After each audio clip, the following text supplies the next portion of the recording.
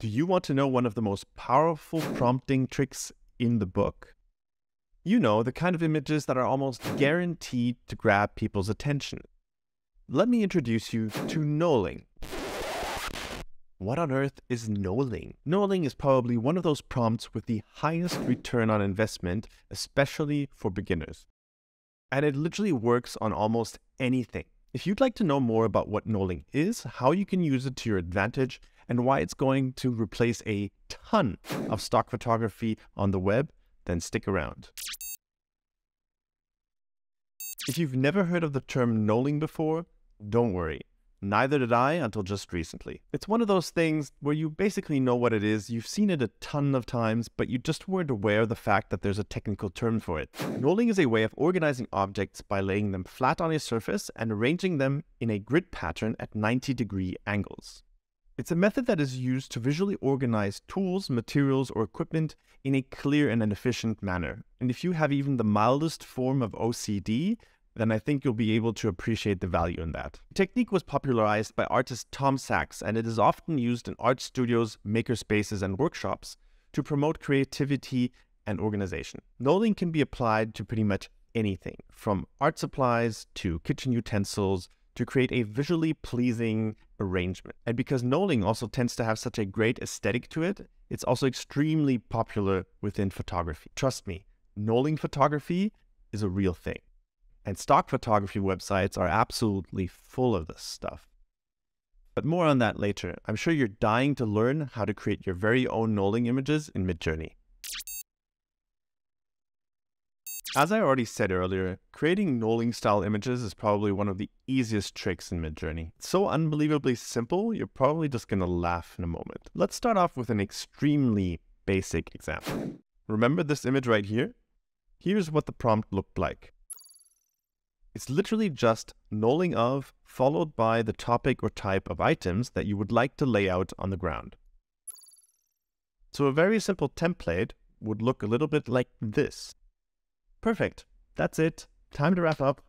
Who wants to go grab a beer? I'm just kidding. Did you really think that was it? When have I ever not done additional research on a topic? Even when it was something that seemed as simplistic as this. Anyway, I was curious to find out whether this was the only type of prompt that was able to produce images that looked like this. And sure enough, it's not. In fact, there are a whole bunch of ways that you can write your prompt and you'll get results that are very similar, if not almost the same as this. Okay, so let's start with option number 2. In this example, I've simply turned Knolling into an adjective. I think it's also fair to assume that from Midjourney's perspective, the prompts are effectively identical. If we have a look at the images that this prompt produces, there's really no reason to think otherwise. So let's move on to option 3. In this prompt, I'm using very different vocabulary. The word knolling or knolled doesn't show up at all. Instead, I'm using words that effectively describe what knolling is. Another variation of this is perfectly arranged. What you'll notice in these images is that the power tools are all hanging on the wall. If you were expecting to see them on the floor, then you forgot to consider the importance of context. To get a similar effect as with the regular Knolling prompt, you'd have to add direct overhead shot to your prompt. This communicates to Midjourney the exact camera angle that you want.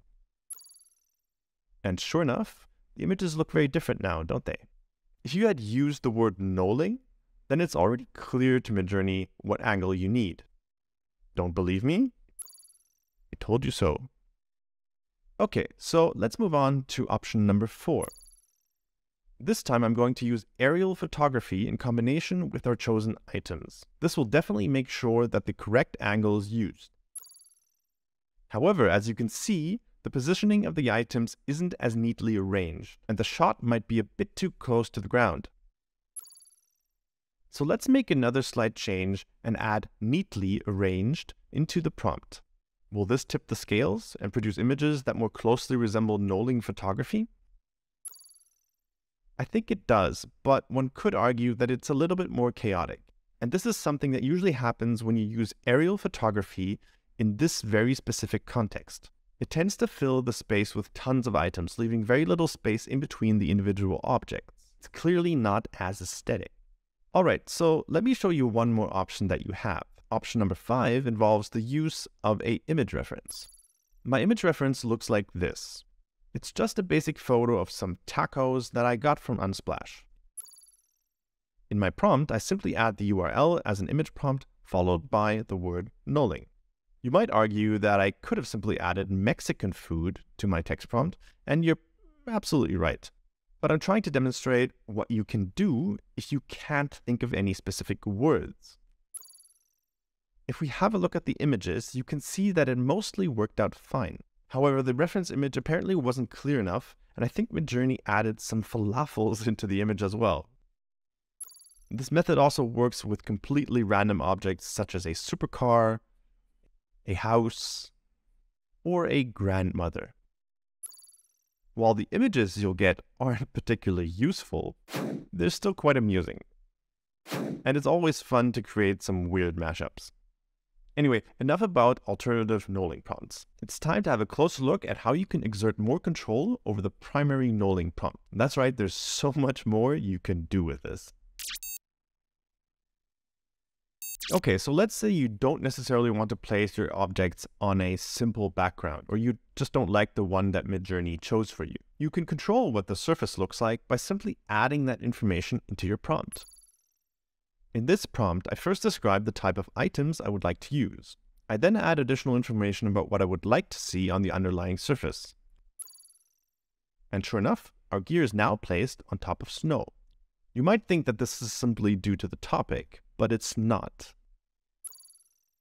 I can do the same thing with tropical fruit if I want to. Sure, it looks a little bit different because the context is different, but it still works. In this example, I do the exact same thing. I take objects out of their normal context and place them on top of an unusual surface. And as you can see, it works nearly every time. Every now and then you'll get shots from a slightly tilted angle, but that's actually great because some people really want that. If you want to avoid it, then just add direct overhead shot to the prompt. This method can also be used to place your items directly inside of objects or other containers. So if I were to enter this prompt right here, I'm basically asking Midjourney to not only generate gold bars, but also to put them inside of a suitcase. Bear in mind that the aspect ratio that you use will also influence the composition of the image. In these videos, I tend to use 16:9 so you guys can see more of the images, but a different ratio might actually produce much better images. Here's another prompt, this time with surgical equipment on top of an operating table. I realize this theme might be a bit creepy and reminiscent of horror movies, but the point I'm trying to make is that Knolling doesn't have to exclusively be used for super neat positioning of clothes and other gear. Okay, so now let's move on to layouts. So you probably think that layouts are more or less self-explanatory when it comes to Knolling, but that actually couldn't be further from the truth. In fact, you have a surprising amount of control over the layout. Sometimes the difference is very obvious, and in some other cases, it's actually quite subtle. Let's start off with this basic prompt of some Knolled whiskey bottles and glasses. There's nothing particularly special about this prompt. It produces some very typical Knolling arrangements, some more and some less organized. But what if I add symmetrical layout to the prompt? Will that change anything? It sure does. In fact, it's even a bit extreme for my taste. And I wonder if we can soften that a bit. In this prompt, I've simply replaced symmetrical with equidistant, which implies that the objects should all have the same distance from each other. I'm not 100% sure whether this really had an impact, but something tells me this is more than just interesting noise. You make up your own mind, but I want to show you another one.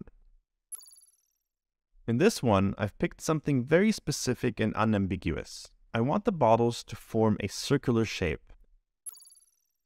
And sure enough, Midjourney will produce just that. The bottles now form a near-perfect circle.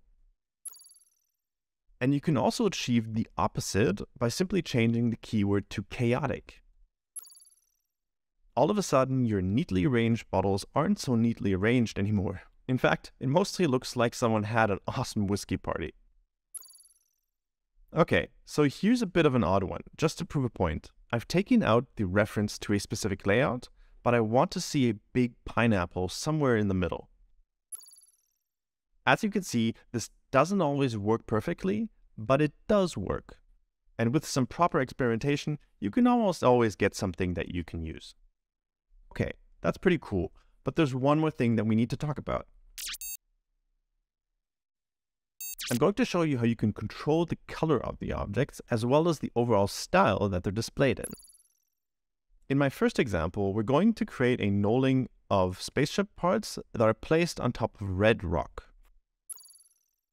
For the most part, the equipment doesn't have any particular color. Some of the parts are clearly white, but overall, they're just rusty red. But if we add the tiny little word white in there, things change quite a bit. The parts are now clearly white, and they also look quite different. Now, so far, we've only been producing images that look photorealistic, and that kind of makes sense because knolling is mostly used in photography. But can we apply the same logic to other styles as well? Well, we sure can. Let's try a super simple prompt. We want our hiking gear to be displayed using illustration style. And Midjourney will happily oblige. Just imagine all of the creative ways how you might use these. This method is also very consistent. You can use it with nearly any style that you like. In this example, I've decided to go with line art. The images produced by this prompt are very typical black and white pencil art that we all know very well. Now, obviously, there are hundreds of different styles that you can try, but I do want to show you two more specific ones. This style is called isometric 3D style, and this is very similar to some of the vector art sets that you'll commonly find on stock websites. And this style right here is just basic 3D style. This could potentially be used for product marketing or e-commerce websites. So you might be wondering, why does this all even matter so much? Sure, you can create pretty photos of stuff, arrange things, and turn them into different styles. Great. But so what? Remember how I said that knolling photography is really popular? Well, that's just it. These types of photos used to take tons of time to create. You'd have to create an entire mini set with all of the items, make sure that the lighting is right, and if you're doing it with food, maybe even spray some of that weird stuff on top of it to make sure that it looks really good in photos. Almost all of this is no longer necessary. Unless you're trying to showcase a very specific product with a unique design, none of that needs to be done anymore. Just think of all of those generic photos of merchandise and products that you see on e-commerce websites. Or the generic aerial shot of some food that is commonly used on websites or in restaurant menus, and sometimes even by ghost kitchens in delivery apps.